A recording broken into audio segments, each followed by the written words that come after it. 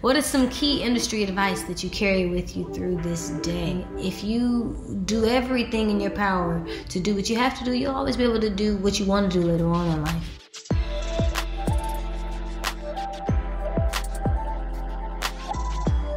Yo, what up? It's your girl Tayla Parx, and this is 106 in Park Mic Check, and I'm answering you guys' fan questions today. Let's get into it. Anya23 said, if you could choose one song to describe how you're feeling right now, what would it be? Well, I personally have been, in Joshua Tree and in the house and bopping around and just honestly trying to find any piece of positivity I can during this time, which has been just crazy with what's going on in the world, but it would be Sunflower by Vampire Weekend. That was my song when I was on tour with Anderson Paak, and it's still my song now. Honeybee Johnson asks, what artist do you wish to collab with? I would like to collab with Adele. I don't think that I've written or recorded with an artist that is in her lane. Not that there would be somebody who could possibly be, but I think that just because I love to do something different, I would love to do something with her. Name a few pros and cons of coming from behind the scenes as a writer to now the main stage as a performer. Some pros are, the fact that I have the freedom of kind of doing what I want to do and when I want to do, because at that point, you're doing it because it's fun, so I'm hopping on stage not because it's something that I have to do, but something that I want to do because I've had the success behind my songwriting. Some of the cons come from really just kind of imaginary cons, like other people thinking that you couldn't possibly do more than one thing well at once. I think that's poison for the mind that has been kind of fed to our society for a very, very, very long time. But there's also things that, going back to the pros of that, is it adds fuel for you to be the best that you can be at whatever it is that you're doing. So I've had a really, really incredible time being able to, go on tour with Anderson Paak and Lizzo, and then Sid, and then my own We Need to Talk tour, which was incredible, and then also the pro of it is sometimes going back and forth between those worlds are something necessary to humble you.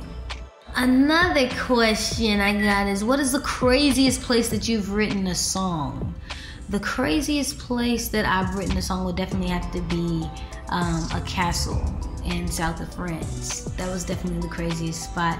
I also remember a bat flying into my room, and if you know me, you know that I'm terrified of birds. So, safe to say, I had to take a minute before I went back into that session and just, cry my eyes out.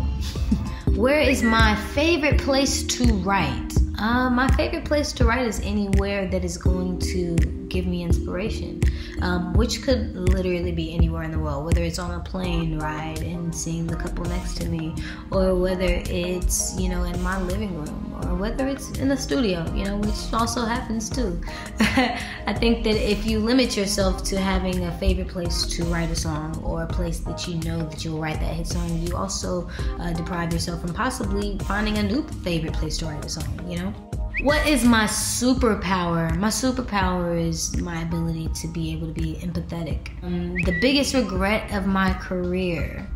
I think the only regret that I've ever had is any time that I hadn't believed in myself to be able to accomplish a thing. I think that anything. I think that when we get into this industry, sometimes people make you feel like, people before you are just artists, or they're just writers, and usually artists or usually songwriters go about it this route. And I think that any time that I've tried to take the road that everybody takes versus the road less traveled, which is my path, and the path that is meant for me, I've regretted it. What is some key industry advice that you carry with you through this day? I wouldn't say it's industry advice. It's something that my dad told me that he heard somewhere. Do what you have to do what you want to do. Meaning, if you do everything in your power to do what you have to do, you'll always be able to do what you want to do later on in life. If you had 48 hours left on this earth, what would you do? 48 hours?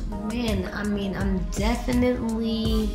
gonna try to travel the world and do, there's this cooking thing, and basically you go around the world and you travel and you cook based off of where you are in the world.